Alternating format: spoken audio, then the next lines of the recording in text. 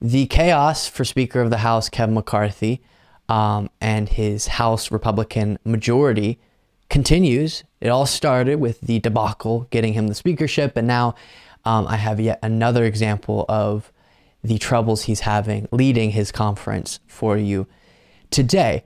And this comes in the form of New York Times reporting that's been done on the way Kevin McCarthy feels about his number two and another individual in a leadership position within the Republican Party in the House. And now he's in hot water because this was revealed, the way that he feels about them, and they're unhappy with him.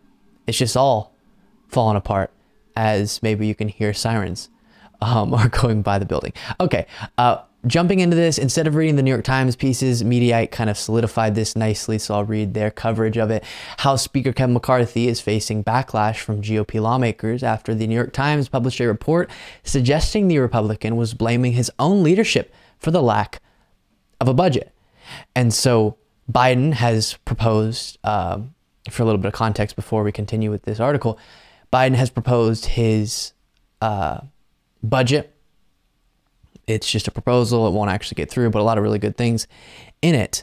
And he's waiting so that they can negotiate, especially so that they can figure out the debt ceiling situation for Republicans to present their budget proposal. And that's not exactly happening. And Kevin McCarthy is blaming those under him. According to the Times report this week, McCarthy reportedly said he doubted House Budget Chair Jody Arrington, I think it's Arrington, could deliver a budget proposal. And he called Majority Leader Steve Scalise an ineffective leader. Ooh, that's his number two. McCarthy denied the accusation that his leadership team is not unified, though. An Axios report later revealed some blowback to McCarthy's alleged comments and suggested the speaker may be on rocky ground in his leadership position. Oh no. Quote, the members I've spoken with are just stunned by his rebuking of his budget chair and certainly of our leadership, one unidentified House Republican told the outlet. I can't imagine, and then they're referring to him lasting an entire term. Arrington gave his own statement echoing McCarthy's promises that the party is focused and unified in putting together a budget. Our nation is staring down the barrel of a debt crisis, and my budget committee colleagues and I are focused on one thing: passing a budget that will stop this reckless spending and restore fiscal sanity in Washington before it's too late. Another Republican lawmaker accused the House Speaker of treating Scalise and Arrington as scapegoats.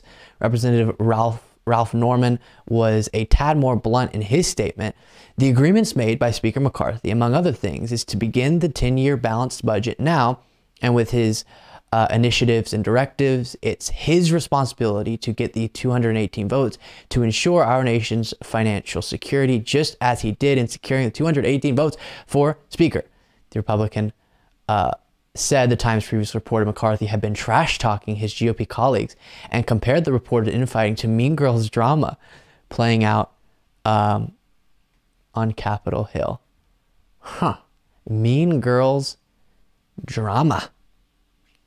So if it starts as chaotic as how we saw this whole era start with Kevin McCarthy's speakership being so difficult to get, of course, we're going to see examples like this, and the debt ceiling, the budget negotiations, all of that matter, and bad things could happen, horrible things could happen if the incompetency of the Republican Party is so bad that this can't get done.